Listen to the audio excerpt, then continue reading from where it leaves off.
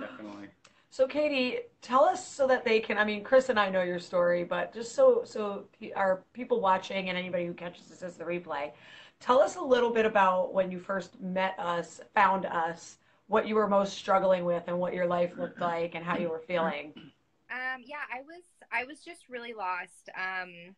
I I was carrying around a lot of pretty significant trauma. I'd been Mm, through a lot in my life. Struggled with addiction and alcoholism. Actually, you look completely different. Like you look like you're alive. I And know. I just can you tell everyone right now what your first call with us was Oh like? yeah. Tell us about your first call with us.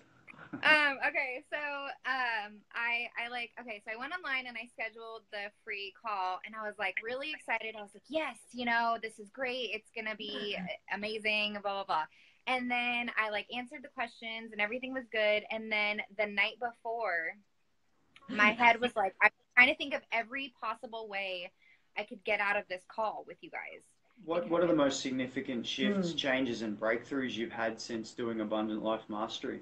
the like fullness in my heart, Hmm. and I'm like happy.